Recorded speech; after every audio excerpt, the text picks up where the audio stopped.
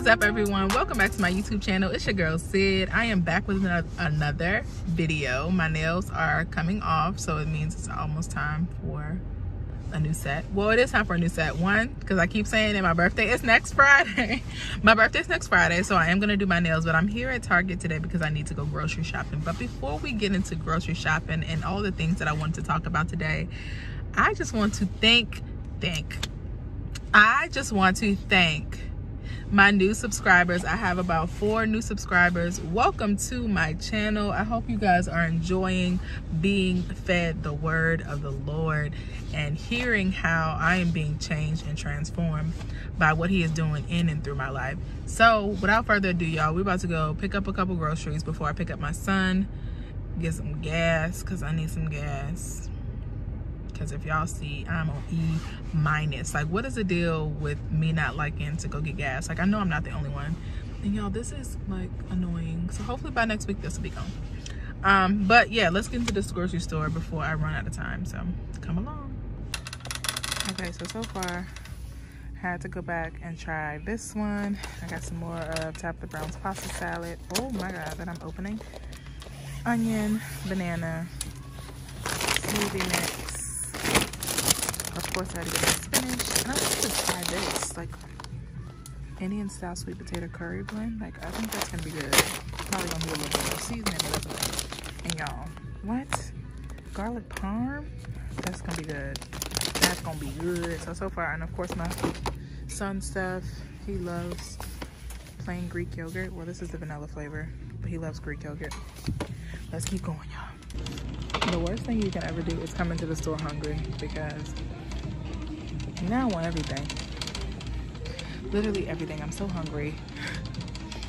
Yeah, excuse this bad angle. I'm so upset because I am like 90% of the way done with my journal. And I need a new one. And I wanted some options, but I found this cute one. It says, my voice, my power. Super cute journal. But don't know if they have any more or not. I legit said, that is why you don't go in the store hungry. I spent $30 over my budget. Lord, child. I literally just got off work and I was wanting all the food. That is the problem.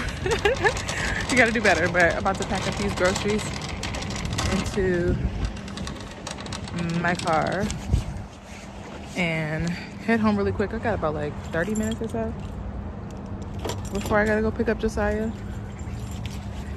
And I'm still hungry. So that means that I gotta run home, make me some food, and head right back out the door. Okay guys, so I'm back. I know this angle is kind of funky, but bear with me. I broke my phone holder for the car like a few months ago, and I've yet to replace it. So anyway, I was just in the kitchen, right, thanking God just for supplying my needs and putting the groceries away, because for the last couple of months I've been asking like my mom or my dad to like send me something because money was a little funny. But today I was just in the kitchen thanking God. It just be the small things that make you just be like, thank you, God. Like, I was able to go to the grocery store and not have to stress or worry or be anxious. I've talked about that too at me going to the grocery store and literally feeling so anxious because I'm like, Lord, I don't know if this is enough or not. I did go over budget today, but I realized why. Because me and my son, we needed new toothbrush. I needed more deodorant. In the journal, I could have probably left that, you know what I mean? But, and I didn't add that into my calculation, so I kind of calculated before I went. Anywho, so I've been reading Developing the Leader Within, and this is probably my 4th or 5th time trying to read this book, y'all. Like, literally every year, probably the beginning of every year, I'm like, I'm gonna read this book, or in the middle of the year it's like the beginning of each year and the middle. So like January and June, I get like these new sparks, and I'm pretty sure everyone else does, because it's like, okay, beginning of the year, and then you like mid-year energy, you know what I mean? So I've been trying to read that book for a very long time, but now I'm like about halfway. No, not halfway. I'm about 4 chapters in. And in chapter 4, it's just talking about how change is necessary and how we as people always resist change, because it said change means personal loss. When you change certain things in your life, it will cause you to lose things that either you were close to, whether it be items or whether it be people, because some people can't accept the newest version of you. Like, that's what I've been dealing with these last couple days, right? And it's just so crazy how I was reading that, and then I started to listen to part 2 of the Kingdom series that Mike Todd is on. I barely got, I'm probably like 20 minutes in. It's probably like an hour-long sermon, which I try to listen to them before I go to work in the morning. So I'm listening to this, and he's kind of on that same topic of change and how we really need to change in order to grow in the kingdom. And we could be so resistant to change, or we don't want to step on people's toes, so we never change. It says some people will rather die than change. They rather stay in their miserable state. They rather keep living in the way that they're living because it's familiar than to change, or to accept people who have changed in their lives, because they're like, well, you know, this old way, you know, you used to accept me and this and the third. Like, me changing is not me not accepting anyone else. It's me literally needing to change. It was a need. And then they explain in the book, it explains how people change for 3 reasons. And the number 1 reason is because you were forced into change. Something in your life forced you to change. 2, you recognize, or someone has brought it to your attention that you need to change, and then that's when you change. But it was just so on time. And Holy Spirit, help me stay on track, because I know sometimes I go on a tangent. So to tie that kind of into what Mike Todd was preaching, and just how in the kingdom it is a requirement that we change. We have to change our mindsets. We have to loose ourselves from the old ideals and different things, because it says, I made this post a couple years ago. I said, ignorance is not bliss in the kingdom. You cannot be ignorant in the kingdom of God, because that is the enemy's playground is pure ignorance. He plays off where you lack knowledge. He plays off where you don't have insight. The areas that you struggle the most or lack the most knowledge is the playground of the enemy. He knows, Jonathan McReynolds said it. He said, the enemy will learn from your mistakes even if you won't. So say you keep going on these same patterns of life and you won't change because it's too much it feel like too much in your life will change if you make a change, and so you won't do it. So the enemy just keeps playing with that. It's like your life is almost on repeat. Years and years go by and you still feel like, okay, not my situation, my area code may have changed, my phone number may have changed, I may have changed my wardrobe but nothing in you has changed. You are still the same person. Because I've always wondered, right, with certain or just in life with just different people in general, like people in my close proximity, like who are up in age, who have literally, it feel like the same conversation has been going on for years. Nothing in their minds has changed. And I always thought, you know, when I was younger, you know, when you get older, you're not going to talk the same as you used to when you talked maybe 20, 30 years ago. But if nothing in you change, nothing in you ever changes.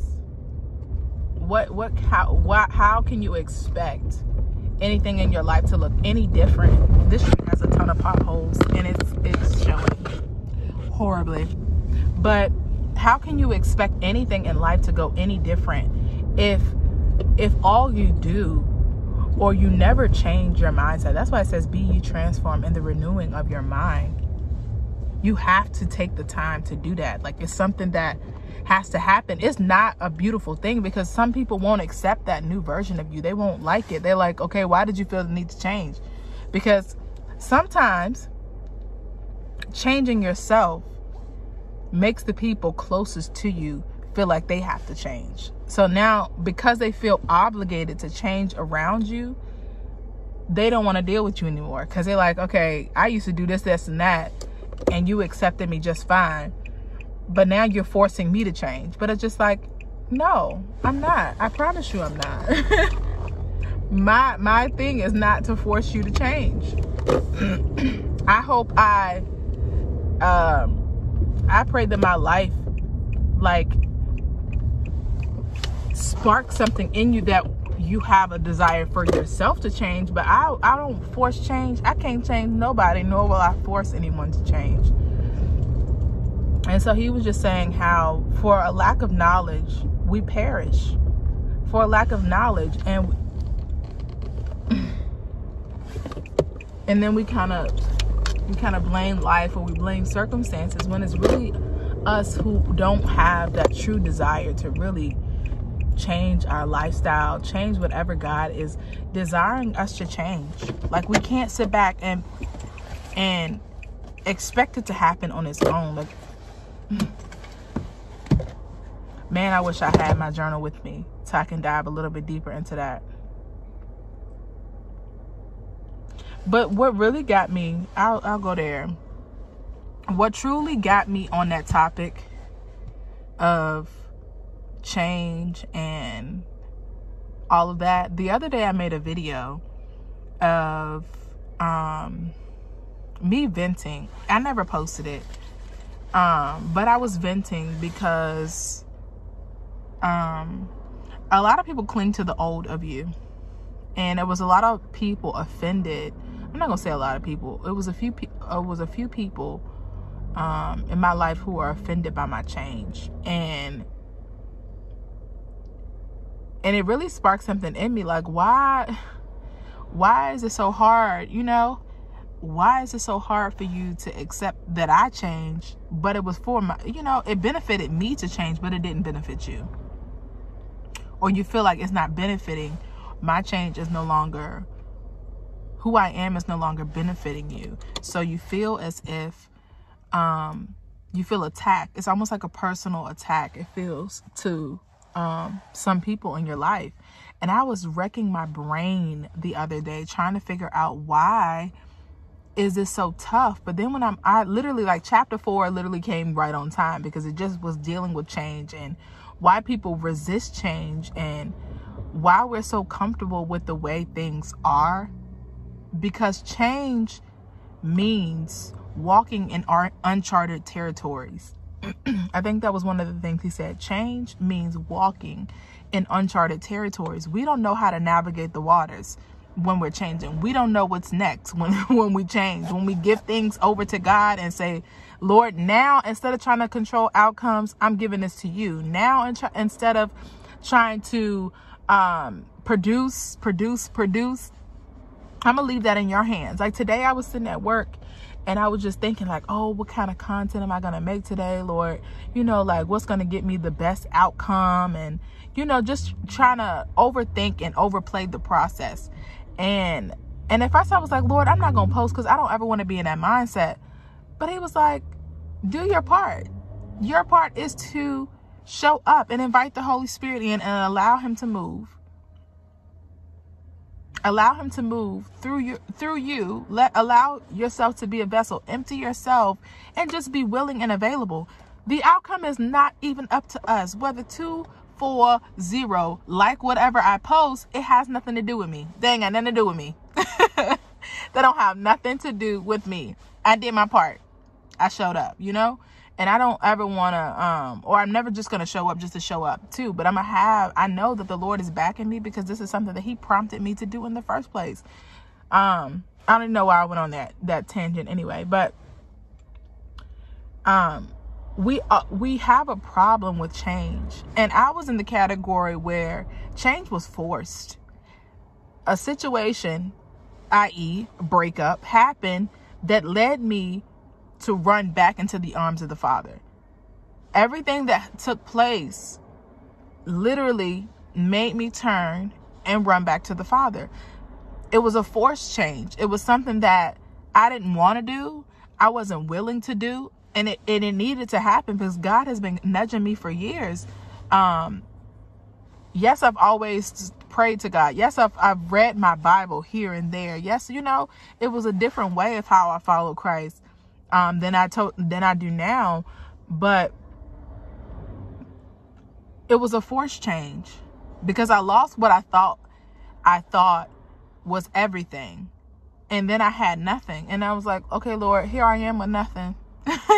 Yeah, I really want to cover this up. Here I am with nothing. Here I am, Lord, literally with nothing. I don't have anything, but here I am. I'm willing and able to serve you, right? But it takes for some of us are willing from the jump. And then there's some like me who are rebels. And oh my gosh, it was so good because I was reading a story to my son yesterday about Benjamin Franklin, and how Benjamin Franklin, of course, he's well known for the his invention of electricity and figuring out how electricity works through lightning and different things like that. But as we were reading the story, he was a part of the founding fathers of the United States, because while he was, you know, in his era, y'all, why am I on a history lesson? Anyway, while he was in this era, he was the one who helped to get us separated from England. He was one of the ones, you know, back then to help write the Emancipation Proclamation. Is that what it's called? Emancipation Proclamation. I think so. But anyway, you know, the preamble. We hold these truths to be self-evident that all men are created equal, that they are endowed by their creator with certain unalienable rights, that among these are life, liberty, and the pursuit of happiness. I probably skipped some in the middle. But anyway, my point in saying that is that our founding fathers were rebellious.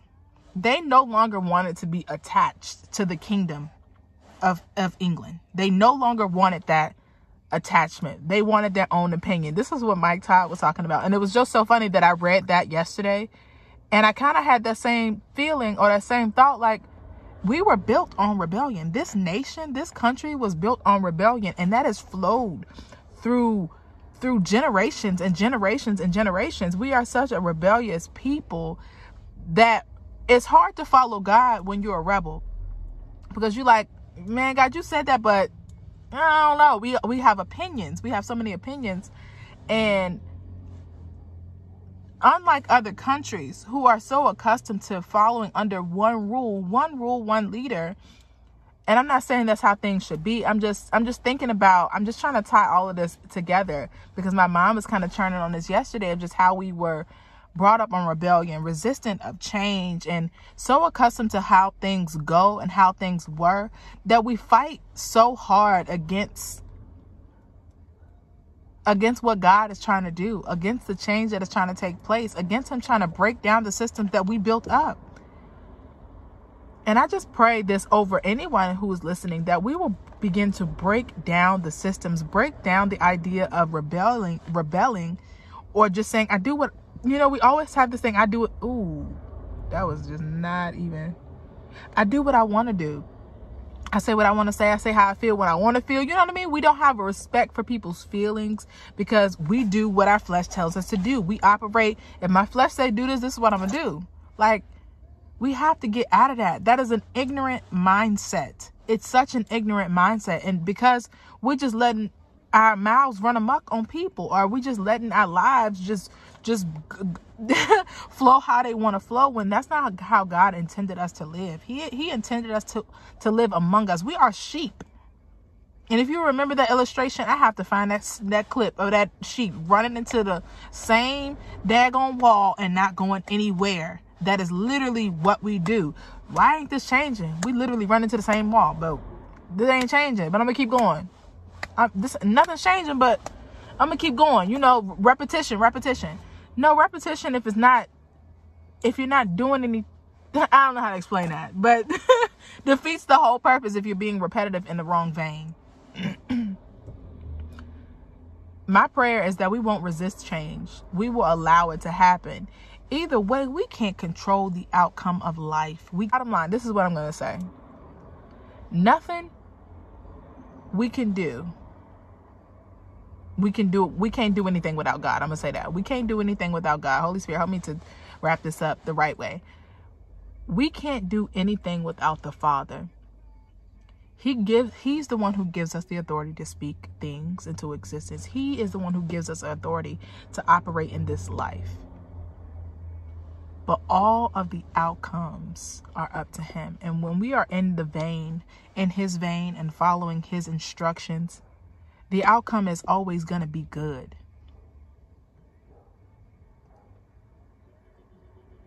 The intended end. For I know the plans that I have for you, says the Lord. They are plans to prosper you and not to harm you, give you hope and a future, an expected end.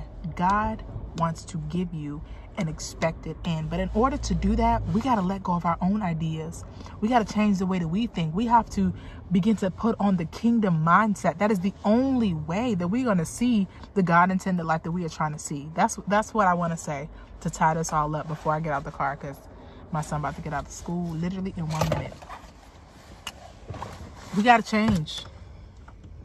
There's no way we can continue in this life thinking anything different is going to take place. If we continue to live the same life, it's not going to happen. Change, people.